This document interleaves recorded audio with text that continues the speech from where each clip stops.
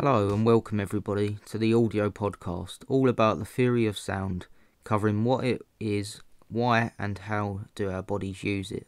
Sound is made up of multiple vibrations that can travel through the air and can be heard when they reach a person's eardrum. When the vibrations reach the eardrum, the brain turns this into sound. Vibrations either move left or right. Sound waves are longitudinal because they travel in straight lines. The sound can also travel in other different forms of waves, which creates different sounds. Each sound has three main waveform characteristics, which are frequency, amplitude, and wavelength. Frequency can also be known as pitch, which is measured in hertz. It is the horizontal distance between waves, and if the waves are shorter, the higher pitch the sound will be. Here's an example of what frequency is.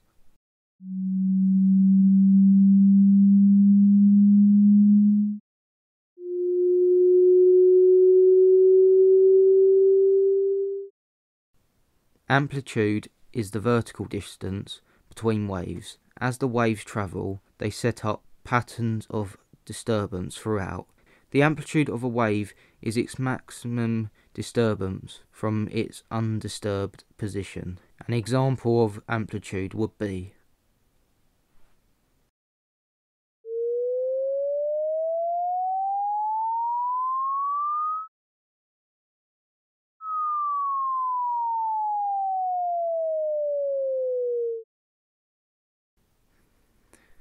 wavelength is pretty self-explanatory, as it is the entire length of the wave. The longer the wave, the longer the sound will last.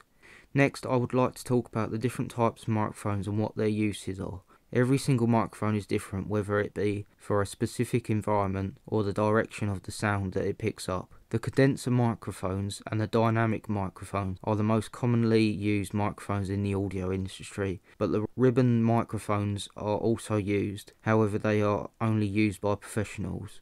Now I will explain the different types and their strengths and weaknesses of recording. Dynamic microphones are good all-round microphones which can be quite cheap and affordable compared to others. These types of microphones can be used for almost everything, as they are sturdier and reliable in some situations compared to the ribbon and condenser microphone. Moving on to condenser microphones, these can range from cheap to very expensive microphones and are more sensitive than dynamic mics. They are very good at picking up higher frequencies in kilohertz. They are often used for recording dialogue, however can be damaged by loud sounds. Moving on to the different types of microphone. Bidirectional. This is a microphone with a figure-of-8 polar pattern, which is highly sensitive and picks up sound from the front and the rear of the microphone. However, it has a low sensitivity and doesn't pick up sound very well from the sides. These are typically ribbon or large diaphragm condenser microphones, as well as being used mostly in situations like an interview where the sound can pick up the questions from both opposite directions. This type of microphone is also mostly used in indoor environments because it's so sensitive.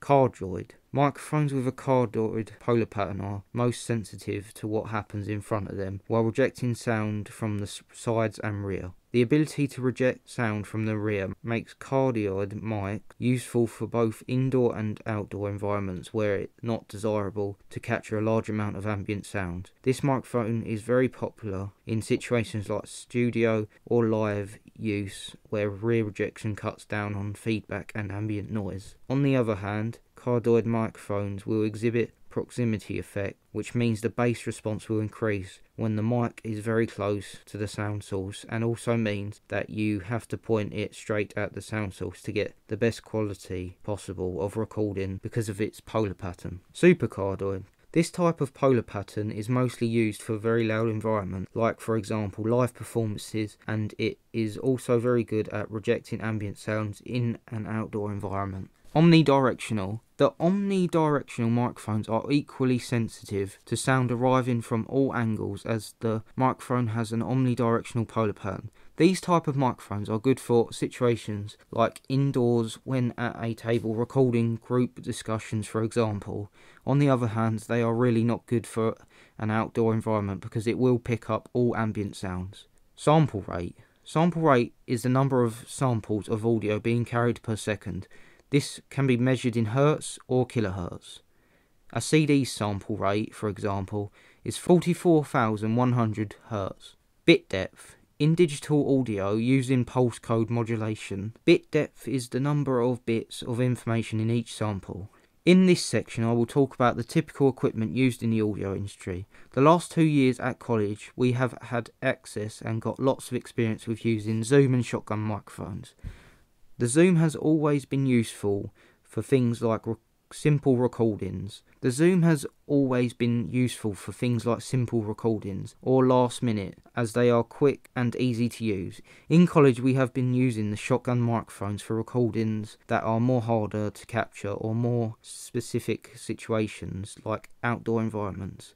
The shotgun microphone is more reliable when you need sound from one source. In terms of film and TV, dialogue is the most sufficient form of audio, as it allows the audience to follow the narrative of the script and also can be engaging. Character dialogue allows the character to appear as a real person rather than a character made up by the storyteller, which engages the audience more and helps them to understand what's going on. The dialogue would rarely be recorded on the set of TV shows or films, as it would be usually recorded in post-production, as this is to make the audio recording sound clearer, which can help if you want to put over sound effects or other stuff. Another type of dialogue is commentary, done by the narrator. This can give us extra information about the characters or what's going on within the film or TV show. Another way that this can help is by giving extra context to on-screen actions that might be happening and can ensure that the audience understands the message being conveyed. Another type of sound used in film and TV is music. This can add emotion and rhythm to the action, but is not designed to detract from the on-screen action that is happening within the film or TV show. It can also indicate a change in mood, for example creepy slow music to highlight a not yet seen danger, like this for example.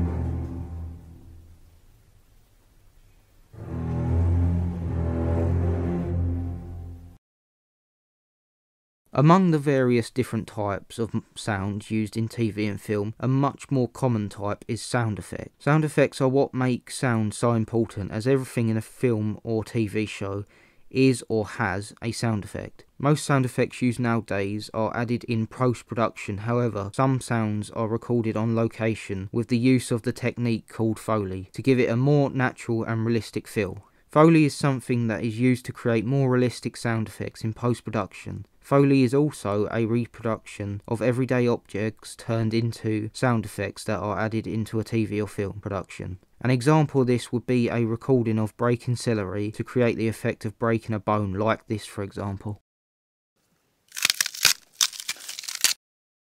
Thank you very much for listening to my podcast about the theory of sound.